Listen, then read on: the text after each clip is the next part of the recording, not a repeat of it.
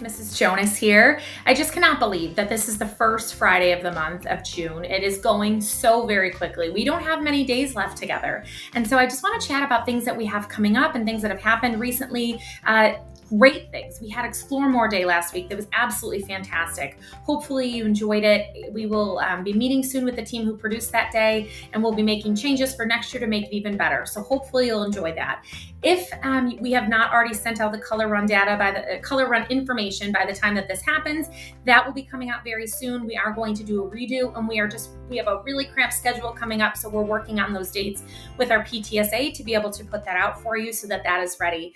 Hopefully you've seen some of those incoming fourth graders. We had Maple West visit us and Forest visit us the past few days, and it's been incredible to get to see the kids who are going to be our fifth graders next year. And finally, for our eighth graders, some of your end of year events are coming up very fast. So on June 17th, we have your ceremony at South, and then you will be bused back here for your dance and all of the fun activities that are planned. The PTSA has been doing an incredible amount of work behind the scenes to get it ready.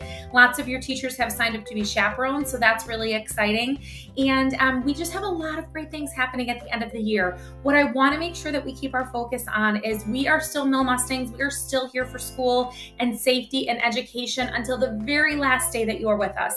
So although the weather gets warmer and we get a little bit more excited about summer coming, please keep in mind all of the behavioral expectations that we hold for you here at Mill, especially with cell phones. We are having more students having to turn in their cell phone until the rest of the year, and we don't want to have that happen. So please make sure that you are following the expectations that we've clearly given you all throughout the whole year. We want to ensure that we get through the end of the year without any large issues so we can enjoy it.